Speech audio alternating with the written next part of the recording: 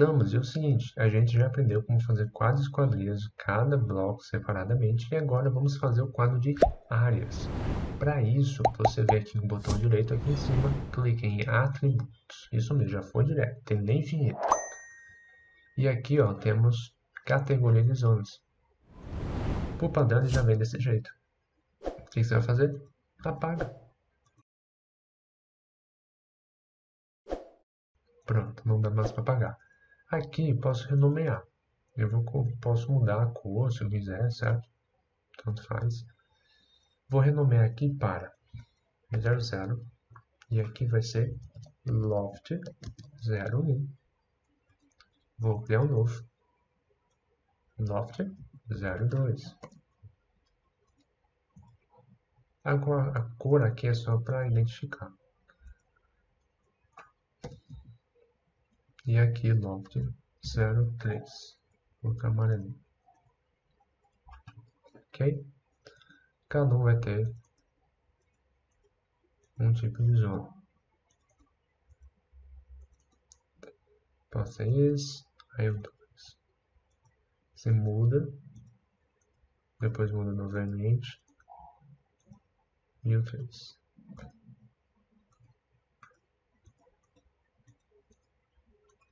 Pronto, já criei. Quando você for criar uma ferramenta zona, o nome, eu não vou colocar número, o ambiente aqui vou colocar sala de estar, lembrando que eu tenho que ir para o pavimento térreo, eu estou no pavimento superior, tá, vou deixar assim, vou no térreo, eu vou marcar essa opção aqui, ó, é isso? É isso, tá, você clica aqui na categoria que a gente criou, não estava ainda, então vem aqui, ó, aqui vai ser a nossa sala, Ctrl T, aí vamos aqui no modelo, quadro de área, cadê?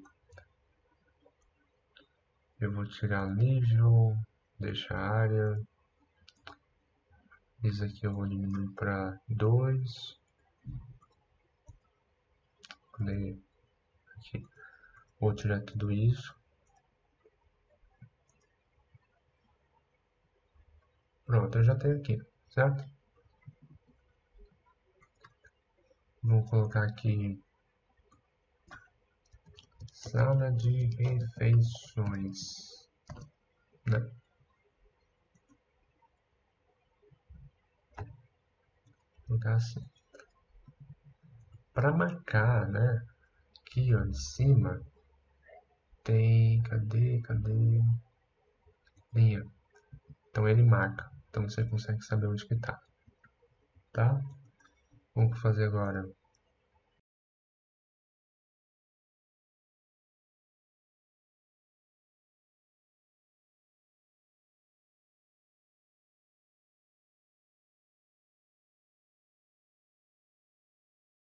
Pronto. Só para a gente preencher mesmo, tá? Vamos para o pavimento superior. Mesma coisa.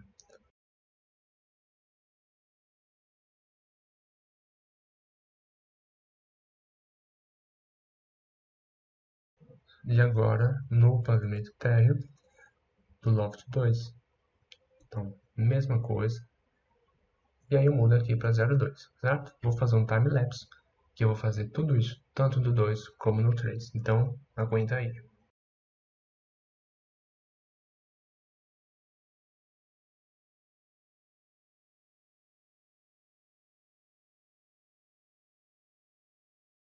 Pronto, agora vamos aqui, ó, mapa de zonas. Nós já temos aqui umas zonas, certo? E olha só, pavimento térreo, loft 01, tem um piso de origem, né? Pavimento superior. Eu vou tirar o piso de origem. Eu posso colocar classificação.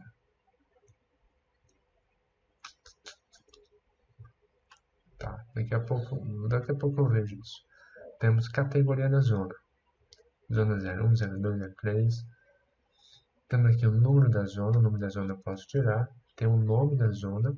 e a área medida, e aqui ó, já tem o total de cada um. Olha só, área medida, o somatório. Então, o número da zona eu vou remover, e aqui, deixa eu fazer um teste agora, vou colocar classificação, está no ramo de esquadrias. Não, vai ser esquadrilha porque não vai aparecer, a menos que eu pegue, por exemplo, isso e em zoneamento eu mudo para o que eu criar, por exemplo, zoneamento. Ó, aqui já tem vários tipos de zoneamento, a gente pode criar isso, olha só. Ah, eu tô fazendo do zero, tá, gente? Tô criando uma coisa nova aqui. Veio na mente aí, olha, posso fazer alguma coisa assim, tipo área loft 01. Tá em tudo maiúsculo.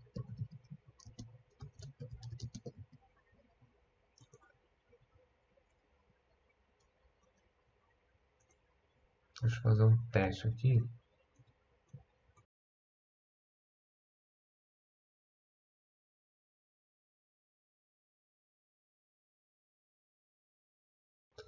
No caso, dá pra escolher mais um? Não, só dá pra escolher um. Tá. E aí ele vai pegar só o loft 01. Nesse caso, eu não precisaria escolher a categoria de zona. Poderia remove isso daqui. E aí ele pegou a área loft, tem o nome da zona e tem a área. Olha que legal. Posso fazer isso também.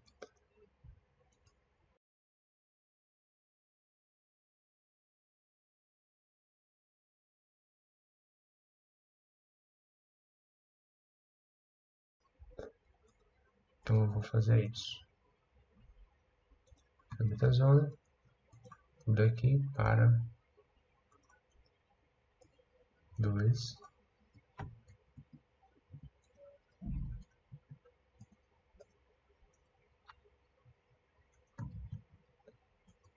E mudo aqui para o 3. Zoneamento, área loft 03. Tem outras maneiras que pode ser feita, tá? Mas eu fiz assim. Fiz um teste agora. Literalmente é um teste que eu estou fazendo agora. Eu ia ensinar de outra maneira. Mas eu pensei, por que não?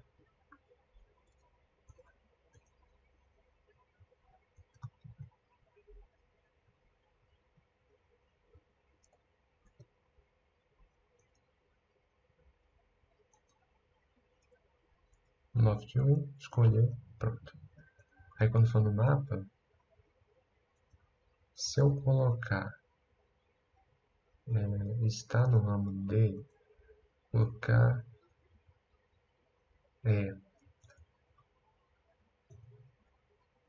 não. Se eu colocar está no ramo de e mudar para zoneamento. Ah, aqui já está a classificação. Estou fazendo a mesma coisa. Vamos ver, pronto. Ele já aparece. Então aqui eu coloco bloco. Nome do ambiente. Área medida. Olha só. E já mostra a área total dos três.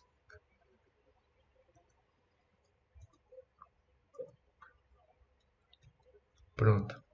Aqui, ó, em classificação, você vai clicar nessa bandeirinha aqui, certo? Clicando, ela vai dar o valor total, aí depois dá o total aqui, certo? No caso, aí você não pode editar aqui e colocar total, mas aí ó, já tem o mapa de zona separado, né? Por blocos, nome do ambiente e área medida com a área. E aí, gostaram? O que eu ia fazer não era fazer com classificação, ia ser tipo do elemento. Eu ia fazer assim, ó. Deixa eu fazer um aqui, 01.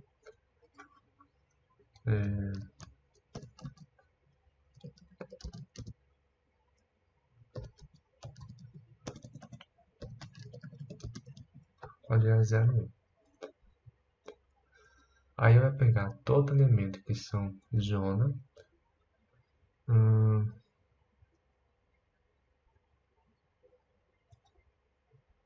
nome de zona, área medida. Então vem aqui e coloca, ó, já tem zona aqui, área medida, nome da zona. E aqui eu colocava no mais. Ia ficar assim, ó.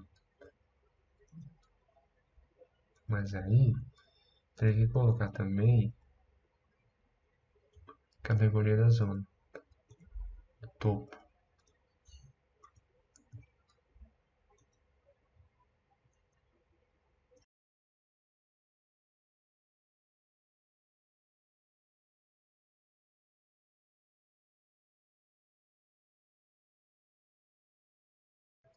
E ainda posso vir aqui em categoria de zona, colocar a bandeirinha, que ele dá o valor total. Então, olha só, tem duas maneiras de você fazer o quadro de áreas, tá? Você pega o tipo do elemento, zona, e no campo a gente coloca categoria da zona, nome da zona e área medida, sendo que na categoria da zona você vai clicar na bandeirinha, certo? E na área medida é a soma. Na bandeirinha ele vai colocar um resumo, no caso dos valores, aqui embaixo, certo? Esse aqui tem 2,50. Pronto. E outra maneira é o mapa de zona, que é a mesma coisa, né? Você percebeu, não mudou quase nada. Só que aqui o que eu utilizei foi classificação. Eu usei classificação no critério, está no ramo de, ou seja, está no ramo do zoneamento. Quando está no ramo, é tudo isso aqui.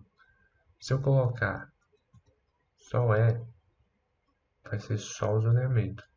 No caso, como só está aqui, vai ser tudo do mesmo jeito. Mas, por exemplo, se estiver aqui, vai ser só ele. E quando está no ramo D, vai ser ele e os outros, tá? Bem, é isso.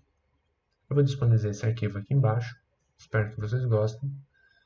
E é isso. A gente se vê a qualquer hora, qualquer dia, qualquer momento. Se você tem dúvida de ArchiCAD e quer saber como faz, manda aqui nos comentários. Fui, até mais.